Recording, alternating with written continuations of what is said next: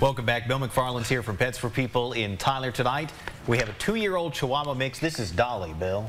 Yeah, Dolly loves has Andrew. Found somebody. Dolly's going home tonight. I wonder if we should even be doing this segment. That's right. Dolly just kind of curled up on Andrew, and that's it.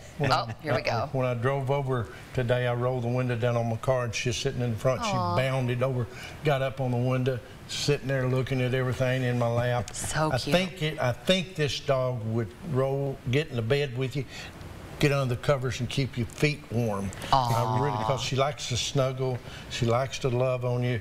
Cool girl. You can see this great, look at that great little face. Great personality. Yeah, she's taking up with everybody here. I'm just going to leave her here in the studio when I leave, so you guys can take care of her. But calm, laid back, easygoing.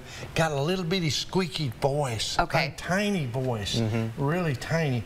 And look over here. Just one of those dogs. What's her story, Bill? How did she end up at the shelter? Just one of those dogs that I don't like her anymore. And I hate that.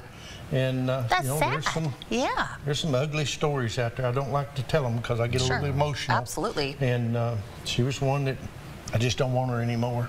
I hate that. And she needs to go to adults.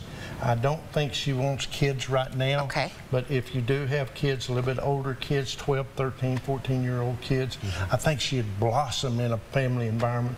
She's never had a turkey leg. She's never seen Christmas presents open because... You mentioned Christmas presents. With a little bit of time we have left, we've got pet pictures with Santa coming up. Oh, yeah. He's pretty, too. He's going to be really pretty now. When is that? Saturday week. Okay. 23rd, I believe it is. Okay. Very good. Where's that going to happen? It's going to be at Pelche out there at the Subaru dealership on the loop. Thank you. And come out there and see how pretty Santa Claus is going to be. Who could Santa be, right? Bill, thanks for joining us here at 5. We'll see you at 6. Aw, baby girl. Your news.